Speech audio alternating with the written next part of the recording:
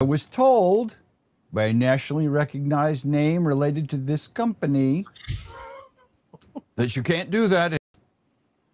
We were told that you can't put an extension cable on it because there's voltage drop. Now, Like a big no, can't do this. Can't do this. It'll cause your spine to curl, your hair to fall out. The Allies will lose the war. Your girlfriend will leave you, take the dog and the pickup truck and the trailer. Bad things. I am not an electrical engineer. I'm a knucklehead who does a YouTube channel and plays with computers a lot. But I'm like, voltage drop across something that's 5 or 15 feet? I mean, we're not talking a whole lot. And what the hell's the difference between your amp on a 3-foot cable or a 10-foot cable? And again, I'm not an electrical engineer. This is not my background as electronics. But I kind of thought the voltage drop story, which came from a nationally recognized personage related to this company, said that was the reason there could not be, you couldn't use it because of voltage drop. And I thought, I feel.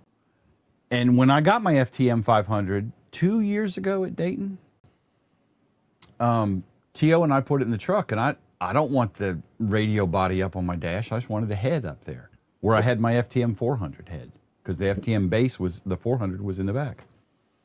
And the cable is, designed to be that close and kind of useless. Why you have a separate head when you. And I looked at the cable, and I said, this is just an 8-pin RJ45 straight through wire. Exactly. That's all this is. This is not some kind of special thing. T.O., we are away to the Home Depot. So we went to Home Depot. I bought a Cat 6 Ethernet cable, put the 500 body in the back of my truck, slung the Ethernet cable under the floor, and ran it up to the head, and Bob's your uncle. The radio works fine. Bingo, bango. I was told by a nationally recognized name related to this company that you can't do that. It has to be the regular cable. We've gotten reports of guys who do that, and it causes problems. Again, bullshit. That cable from Home Depot that I overpaid for is still connected to the 500 2 years later and still rocking my socks off.